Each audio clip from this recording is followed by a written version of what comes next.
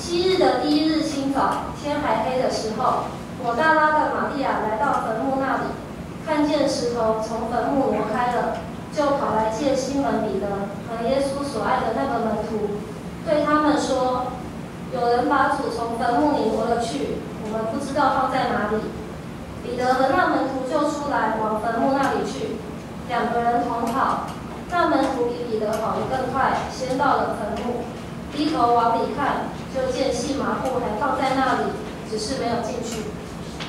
第二处经文在约翰福音20章11到17节，在新约圣经第158页。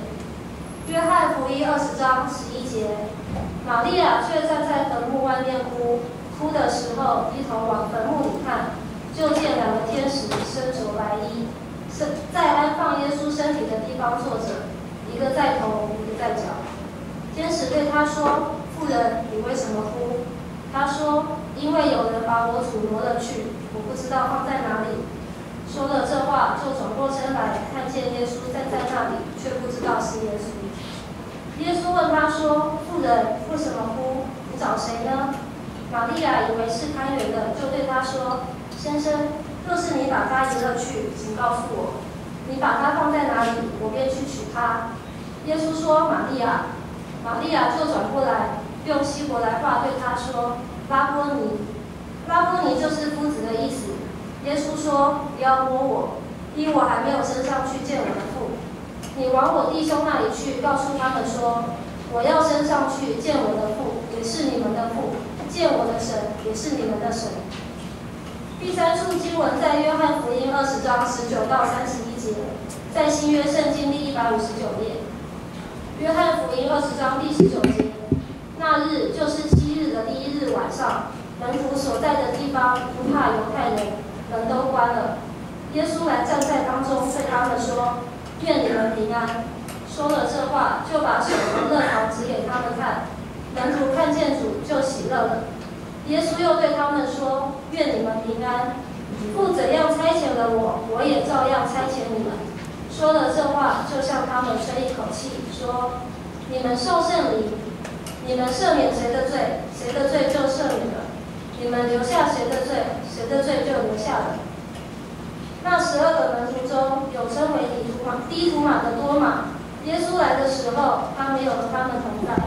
那些门徒就对他说：“我们已经看见主了。”多马却说：“我非看见他手上的钉痕，用指头看入那钉痕，又用手看入他的肋旁，我总不信。”过了8日，门徒又在屋里，多马也和他们同在。门都关了，耶稣来站在当中说：“愿你们平安。”就对多马说：“伸过你的指头来，摸我的手；伸出你的手来，看入我的肋旁。不要疑惑，总要信。”多马说：“我的主，我的神。”耶稣对他说：“你因看见了我才信，那没有看见就信的，有福了。”耶稣在门徒面前另外行了许多神迹，没有记在这书上，但记这些事，要叫你们信耶稣是基督，是神的儿子，并且叫你们信了他，就可以因他的名得生命。愿神的话语成为我们一生的帮助。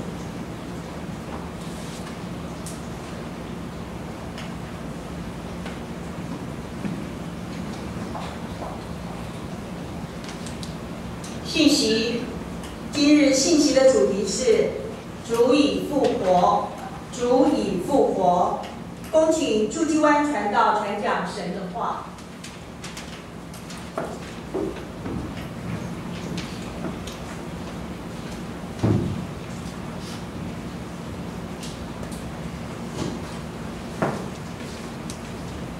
各位弟兄姐妹们平安，平安，主日喜乐，喜乐，主已经复活了。我每次传福音的时候，都会遇到有人就说，宗教都是劝人为善，多一个也不怎么样。我就跟他讲，我所介绍你的这位耶稣，他是不一样的。他为了人的罪死在十字架上，3天以后复活了。他不但复活了，他升在天上，他为我们来祷告，让我们今天可以认识神。有很多人都觉得说，哦，是这样吗？我说是的，我们所信的是活神。你有没有看到一位教主，他是复活的？只有耶稣基督，他是神，所以他是活着的，他是永活的神，是永活的神。世界上任何的传记，当记述到那个主角他的大限已到的时候，故事也行将结束，他一生的贡献就已经成为定局了。唯有主耶稣的传记，到他死了以后，才是故事的高潮。20章，约翰福音20章3节、31节、30节、31节，这2节经文是全本圣经的中心思想。全本圣经，这个约翰福音书的中心思想，就是在主复活的事迹之后，在主复活事迹之后，那么为什么作者这样做呢？可见他是要表明，从死里复活是耶稣一生事迹的最高潮，一生事迹的最高潮。我们可以从这一章的经文里面，这段记录耶稣复活的经文，我们分成3大段。第一个，我们看见第一个发现耶稣坟墓已经空了的是摩大拉的玛利亚，时间是在7日的第1日，就是礼拜天，天还没有亮的时候，摩大拉玛利亚就发现了耶稣的坟墓是空的。其他福音书还提到另外2位姐妹，一个是约亚拿，还有雅各的母亲玛利亚。那么摩大拉玛利亚，她看见封着的坟墓的门口的大石被人挪开了，她很是惊慌，不敢进入。她赶紧就找了门徒，就是彼得和约翰。他对2位门徒说：“有人把主从坟墓里挪了去。”他以为是有人偷了耶稣的尸体。那么这2个门徒当中，约翰可能是比较年轻，他跑得快，先到达了空的坟墓，他不敢入内。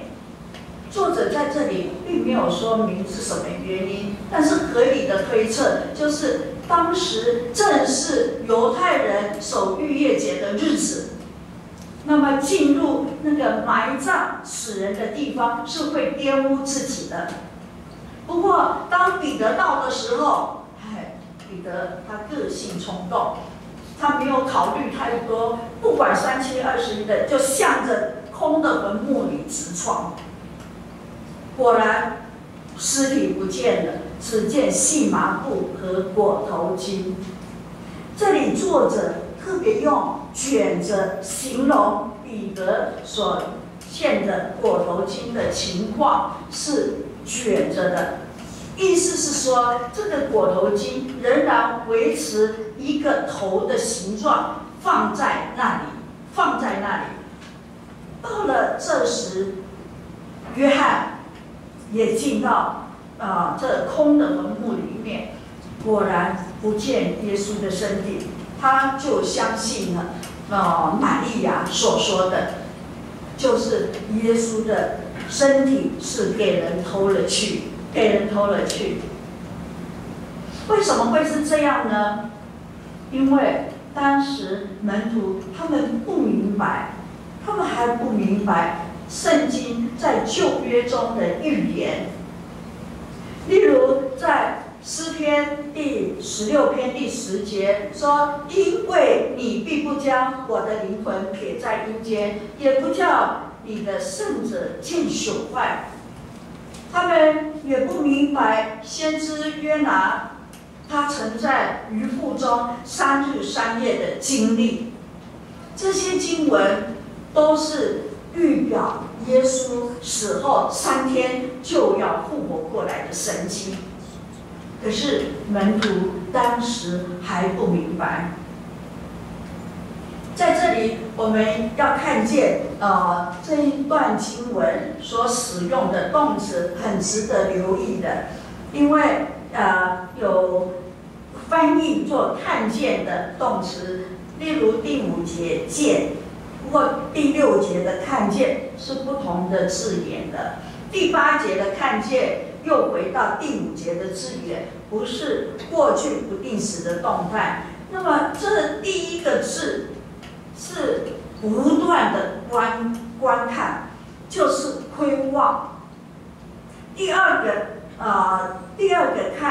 看见是查看，意思就是说，空的坟墓是经过这个那个门徒他们亲眼验证的现场的实际的情况，不是他们的幻想，也不是他们的错觉，而是他们亲眼验证所见的现场的实际的情况。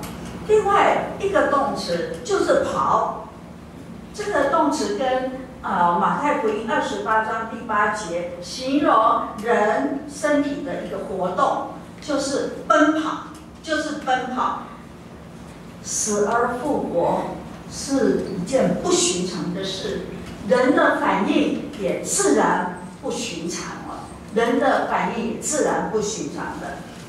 约翰福音记载着主耶稣复活以后有4次的显现。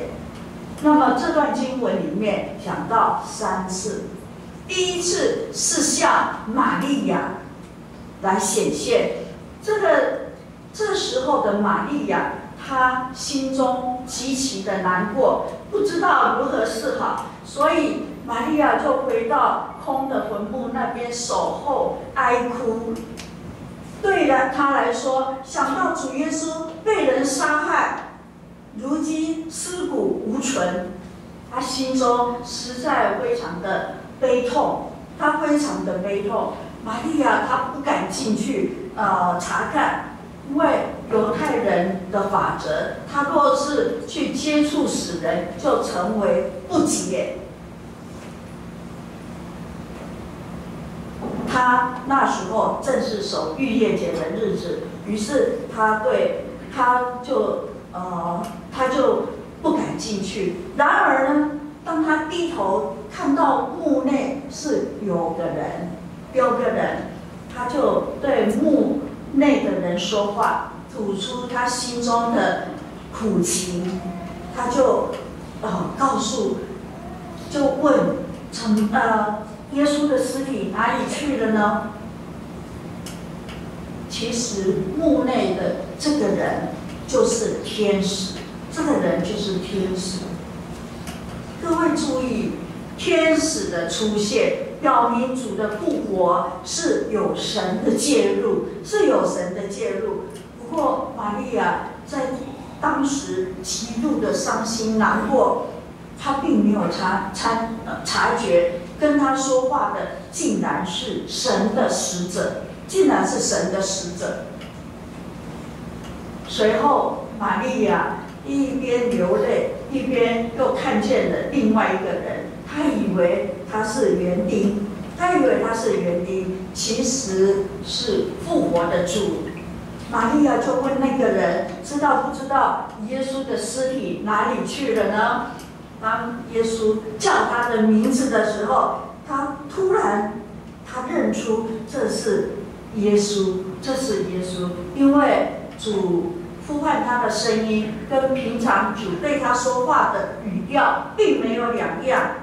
他立时说对主说：“拉波尼，意思就是拉比，就是夫子的意思。”主回答说：“不要摸我。”这里的摸是抓住或者是捉住，因为玛利亚她非常的悲伤，突然间她听到主的声音，看见主就在她的面前，那玛利亚欣喜若狂，就很害怕再会失去了主，所以她就用手抓住了主的身体。那么主耶稣就说：“不要摸我，因为我还没有升上去见我的父，因为主不是及时回到父神那里去。”主耶稣就告诉玛利亚说：“你最重要的事情就是要去告诉弟兄们。”玛利亚就把这样的好消息就赶快往门徒那里去，然后把这个消息告诉了门徒。主耶稣在这里称呼门徒为弟兄。主耶稣把这些门徒，这些在那里等候他的人，称为自己的人，是自己的家人，是他的弟兄，是他的弟兄。那么这对于这样一个重要的信息，一个生死关键的好消息，当然是要即刻的告诉自己的家人，是要告诉自己的家人。那么19节到23节进入了复活的主第二次的显现。这里作者很清楚的说明，就是在同一天的晚上，门徒都聚在一起，他们关上门。这个关的一种情况之下，就是没有人能够进入，因为门徒非常害怕。怕什么呢？怕犹太人来追杀他们，因为主耶稣的身体不见了，官方一定会把责任归咎在这门徒的身上，诬告他们把耶稣的身体给偷了去。然后这些门徒就造谣生事，说主耶稣真的复活了，用这样的一个事情来妖言惑众。然而复活的主他是不受门墙的限制的，他能够穿过门墙，显现在门徒中间。这些门徒他以为是见到了主的鬼魂，又或者是耶稣的守护天使，所以主耶稣就安慰他们，就说：“愿你们平安，向他们问安，并且将自己被钉的手、被刺的肋旁指给门徒看。门徒就肯定了，这就是耶稣，他已经复活了。主耶稣在这里向门徒显现，向门徒问安，向门徒说话。这次显现的目的是什么呢？就是要差遣门徒去承受神的使命，成为主的门徒，借着圣灵的能力传扬赦罪的福音。这个应许在稍后的五旬节得到应验。那么耶稣他已经完成父神所差遣的，成就了救恩。现在他要差遣门徒，开始大使命，向普世来传扬福音的时候到了。那么就因为这样，主耶稣他升天的时候，这些门徒他们并没有固步自封，他们没有重操旧业，他没有走回头路，他们乃是遵行主的吩咐，在普世来传罪得赦免的真道。罪得赦免的真道。在19世纪，有一位英格兰的宣教士，他名叫波顿，他的名字是波顿。他打算要到南太平洋来传道，他的目的地呢是一群食人族的一个群岛，一个群岛。那教会有人就为他很担心，就告诉他说：“食人族食人族你将会被他们杀死波顿他立刻回答说：“只要能服侍主，生与死，或者是被食人族所杀死，或者是病死，都没有什么分别。因为那日我复活的身体将要与复活的主的身体相似，复活的主身体相似。对于伯顿来说呢，将来的复活是最重要的，将来的复活是最重要的。至于其他一切生命中所遇到的苦难，他都不以为然，他都不以为然。产生了勇者无惧的生命，他以无比的勇气承担了福音的使命，承担了福音的使命。同样的，这个门徒他们去传福音，门徒的结局就是走出楼房。楼房大家还记得吗？就是他们祷告的地方。他们不再怕强权，他们不再怕暴力、恶势力，他们视死如归的履行了主的使命。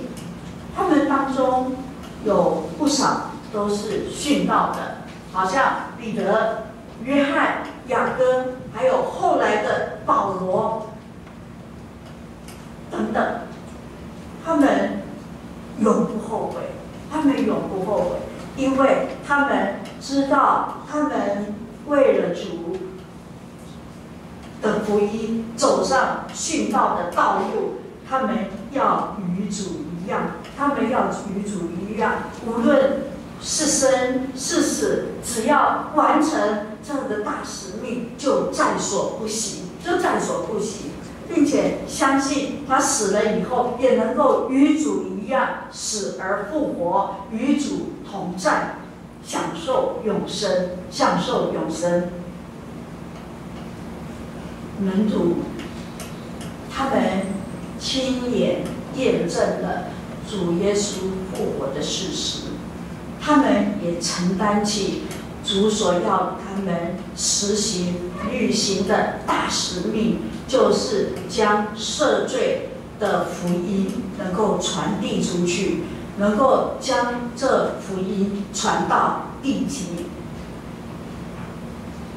然而门徒当中也有怀疑的哦，也会有怀疑者，他就是多马，耶稣显现的时候，他不在场，他只是听门徒不断的对他说，看见了复活的主。但是多马他就是不相信，他就是不肯相信。过了8天，就是过了1个礼拜，也是7日的第1日，就是礼拜天。同样的，在晚上。同样的是门关上了，几乎是跟第一次主显现的时候是完全一样的。不过这次多马在场，主又再次的向门徒们来显现。复活的主他就对多马说话了，表明主耶稣他已经知道多马的怀疑，已经知道他的心思，于是主给多马机会，让他能够释疑，他的疑惑能够被解开，他的疑惑可以被解开。主说的话，在这原文当中是一系列的命令语气，其中的说不要疑惑，总要信。不要疑惑，总要信。这句话更贴切原文的译法。不要成为没有信心的人，要成为有信心的人。多马的回应就说：“我的主，我的神。”显出多马他相信主耶稣是神。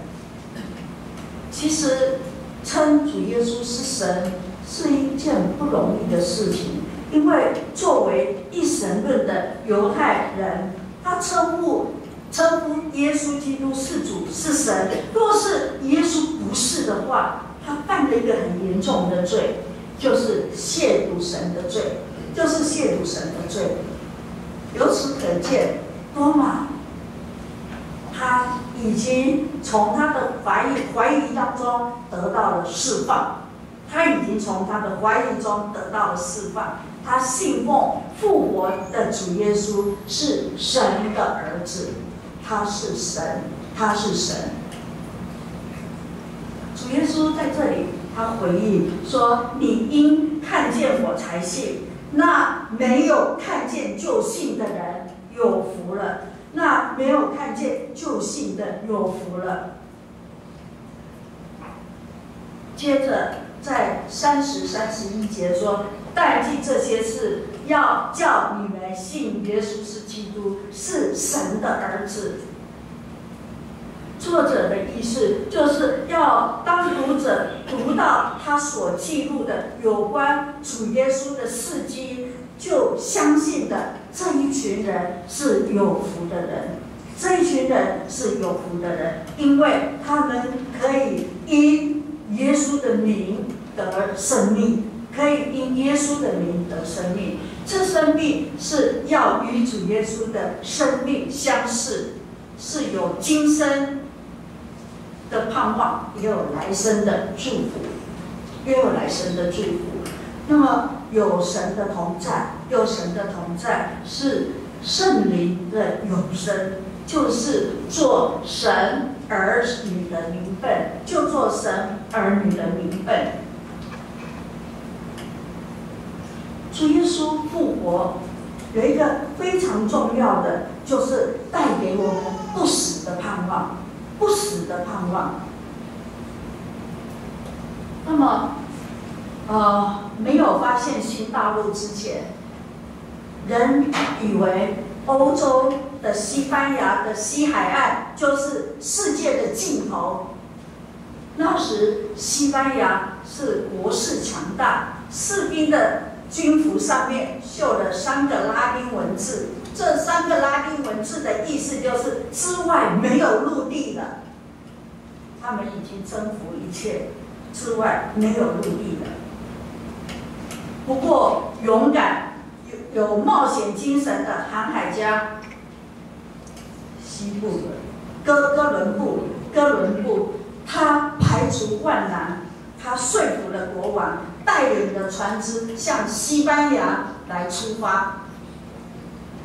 在1492年，哥伦布发现了新大陆，开发了美洲大陆，建立了美加诸国，打破了西班牙之外没有陆地之说。那么主耶稣的复活打破了死亡是人类生命的尽头的说。耶稣复活，我发现复活的生命是一个属灵的真相，是实在的，是好的无比的。主耶稣说：“那没有看见就信的有福了。”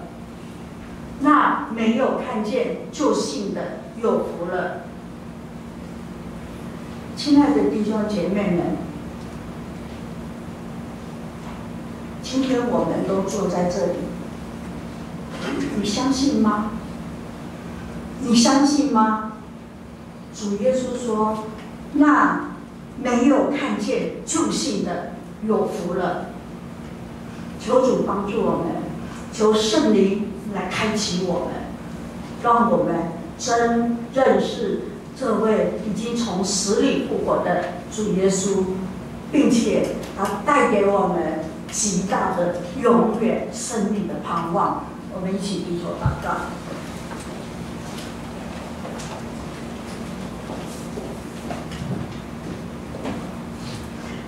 亲爱的主耶稣，我们感谢你，因为你为了我们罪，是在十字架上埋葬，第3天照着主你自己的应许复活了。我们感谢你，我们今天所敬拜的，我们所信奉的，我们所侍奉的是那位又真又活的神。主啊，今天求主将那又活的生命放在我们的生命里面，让我们真知道主你是永活的神，你来开启我们，让我们更多的认识神。主啊，今天求主帮助我们，让我们有那永远的盼望，永生的盼望。求主保守我们的心，在这末后的时代，让我们紧紧的来跟随主，不被这世界任何的东西所引诱、所疑惑。主啊，让我们紧紧的来跟随主，求主帮助，也求主来使用我们，能够无论在什么时候，让我们都能够为主做见证。为主做见证，来荣耀神。谢谢主，你是我们的主，我们的神。